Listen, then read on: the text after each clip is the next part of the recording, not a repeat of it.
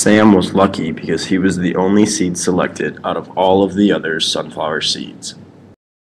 When it was time to get planted, Sam was very anxious because he couldn't wait to become a strong sunflower.